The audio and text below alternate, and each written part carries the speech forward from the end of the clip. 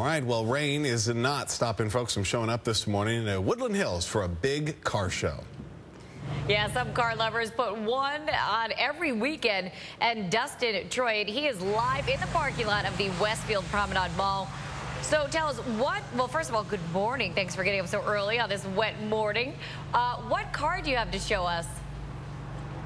Well, the car behind me is a 2011 Camaro SS that GM sent over for me to test drive. It's an incredible car, 426 horsepower. It's reminiscent of the 1969 Camaros. The fit and finish is phenomenal. Truly a lovely car. Yeah, they made that like a classic muscle car. I love it. You guys have a big show all the time there at that location in Woodland Hills. I know sometimes you've had as many as 250 Porsches and Ferraris. What other cars do you have there this morning?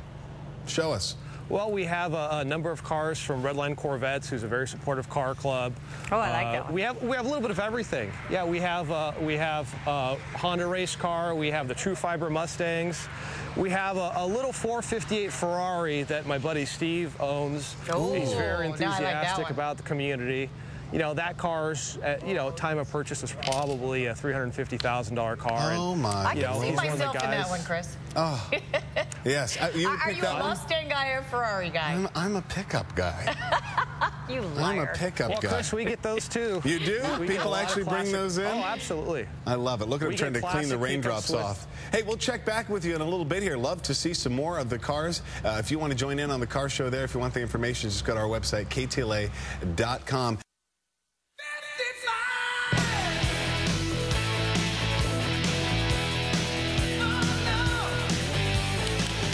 6:46, they got a big car show, and they're just starting to get set up. People arriving at the Westfield Mall in Woodland Hills.